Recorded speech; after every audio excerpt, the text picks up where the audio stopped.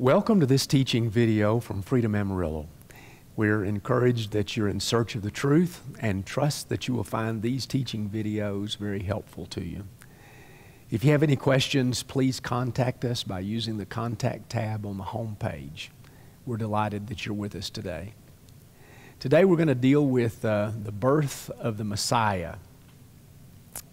It's a traditional time of the year to be able to think about the birth of the Messiah. We hear it all in the air. We think about the star in the east and the Bethlehem story. We see the traditional Joseph and Mary and the baby in the manger, which probably was a cave or maybe a stable. And we typically see in the pictures and the teachings a lamb and a donkey and maybe some others, even a cow, with the baby Jesus, Yeshua, there in the manger. Well, I'd like to encourage you today to think with me and to challenge your thoughts about the traditional story of Christmas and look at some evidence that we have. In many people's minds, we'd be talking about Christmas as December 25th, when the world has decided to celebrate the birth of the Messiah. Today I want to challenge you to look with me at some evidence about the birth of the Messiah and understand why we celebrate the birth in the fall at the Feast of Tabernacles, or Sukkot. Let's look at some parts of the traditional Christmas story found in Luke, and let's look for clues as to when the Messiah actually was born. Looking at Luke chapter 2, verse 1, and it says, "And it came to pass in those days that there went out a decree from Caesar Augustus that all the world should be taxed. And this taxing was first made with Cyrenius, when Cyrenius was governor of Syria. And all went to be taxed, every one into his own city.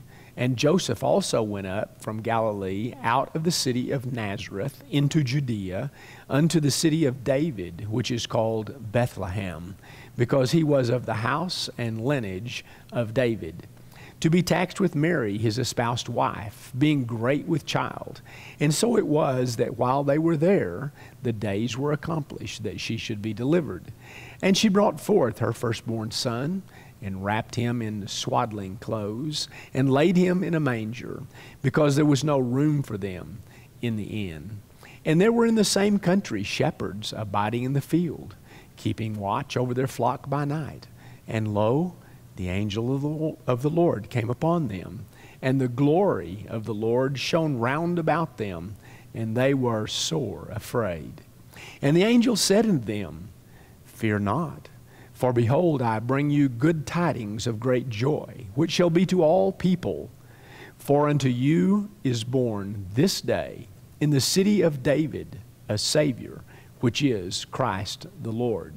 And this shall be a sign unto you. You shall find the babe wrapped in swaddling clothes, lying in a manger. And suddenly there was with the angel a multitude of heavenly hosts, praising God and saying, Glory to God in the highest, and on the earth peace, goodwill toward men. And it came to pass, as the angels were gone away from them into heaven, the shepherds said to one another, Let us now go even unto Bethlehem, and see this thing which is come to pass, which the Lord hath made known unto us. And they came with haste, and found Mary and Joseph, and the babe lying in a manger. And when they had seen it, they made known abroad the saying which was told them concerning the child. And all that they had heard, it wondered at those things which were told them by the shepherds. But Mary kept all these things and pondered them in her heart.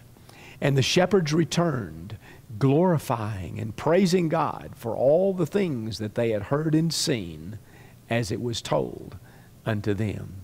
And when 8 days were accomplished for the circumcising of the child, his name was called Jesus, Yeshua, which was so named of the angel before he was conceived in the womb. Now that's the traditional story, and you've heard it many times and read it, I'm sure, in your homes. But as we look at that, can we define when did this happen? and we saw a lot of details about the happening of it. But let's go back and see if we can determine a little bit closer of when this actually happened.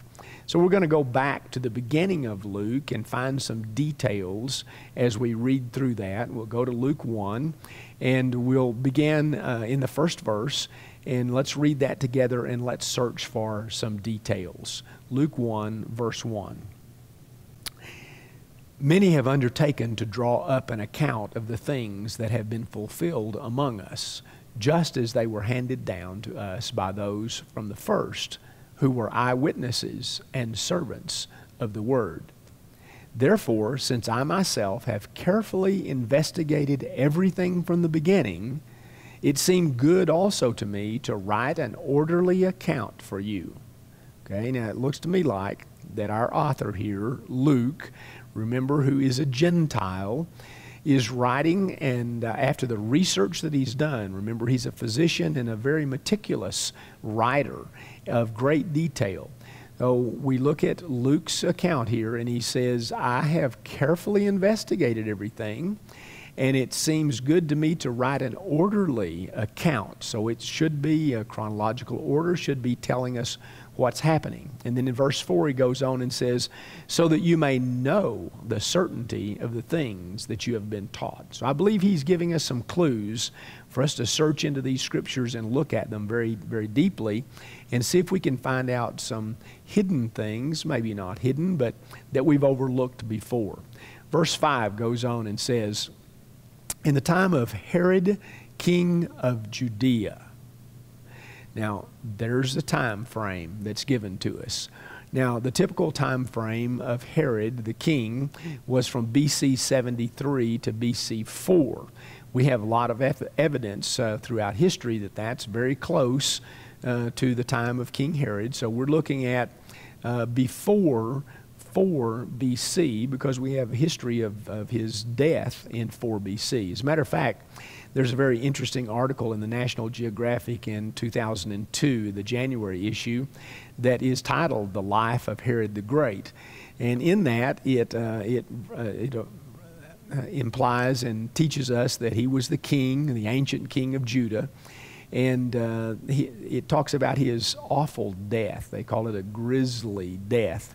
It's more than 2,000 years ago, and no one seemed to know exactly what happened to the king.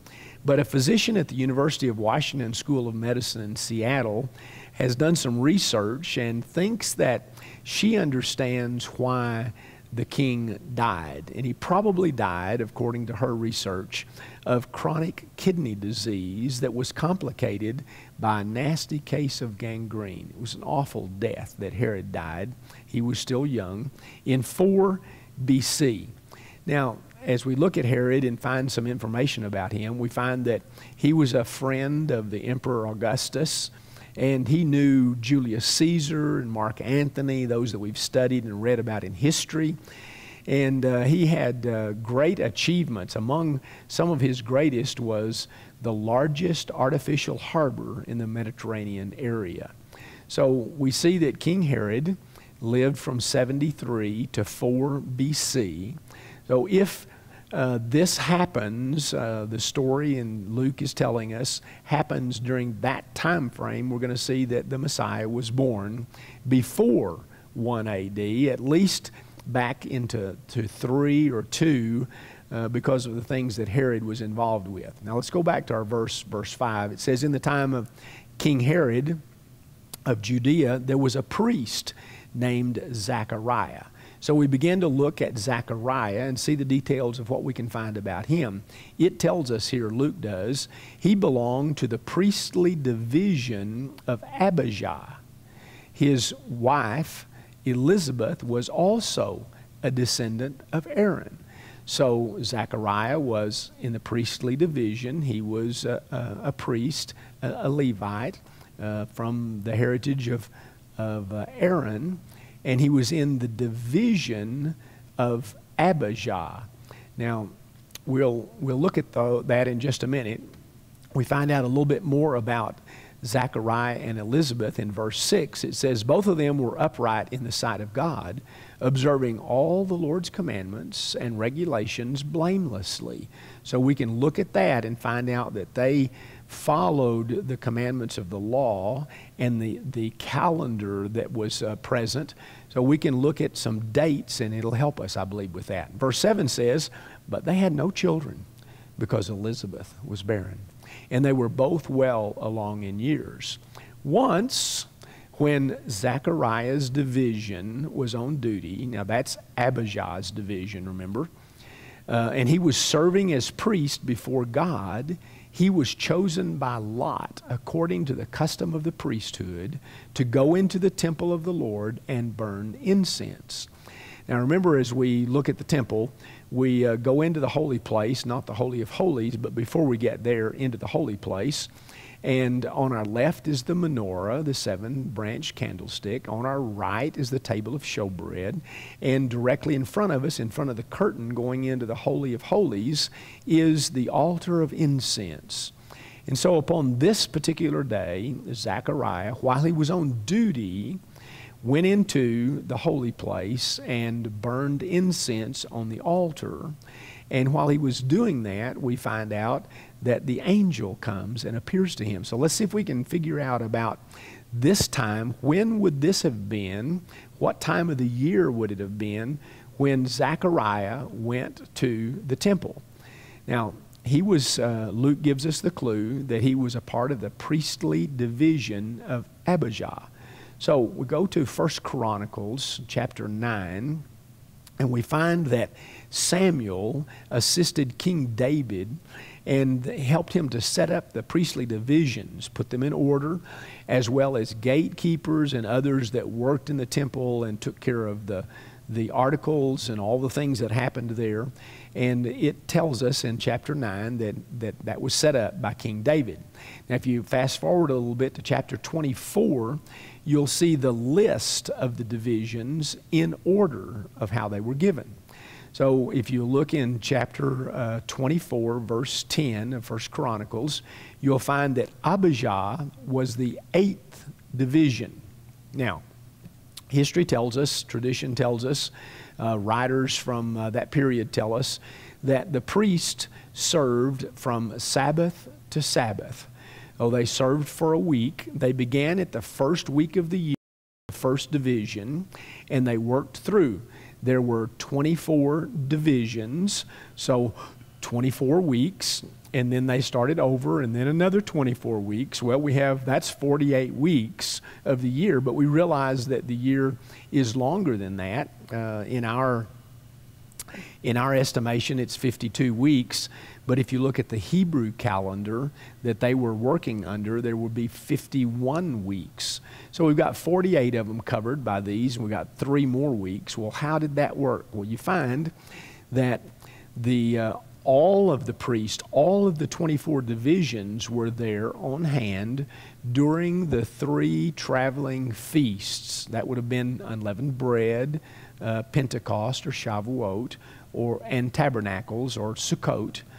So those 3 times a year, and you put those dates in there, and you'll find that if Zechariah, being a part of the division of Abijah, the 8th division, would have actually served during the 10th week of the year, because we would have had unleavened bread and Pentecost when all the divisions would be there.